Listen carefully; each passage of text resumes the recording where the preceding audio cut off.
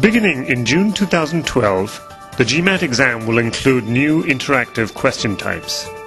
These questions will require you to analyze information from multiple sources to solve complex problems.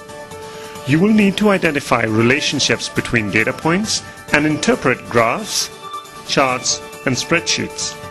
You will also be required to recognize and evaluate trade-offs in given situations. Essentially, the GMAT will measure your integrated reasoning skills. For example, here is a question we are currently piloting that uses integrated reasoning.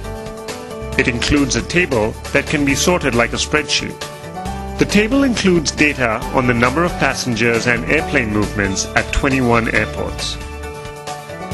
This question includes a list of statements and asks you to determine which ones are true using the data in the spreadsheet.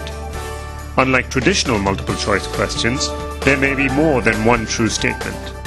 You may also be asked to use the same table to answer other questions demanding different skills, such as assessing the reason for or likelihood of certain outcomes. In this case, you would use a table to figure out where an airport would rank. New questions measuring integrated reasoning skills will come to the GMAT exam beginning in June 2012. For more information on the GMAT, please visit mba.com.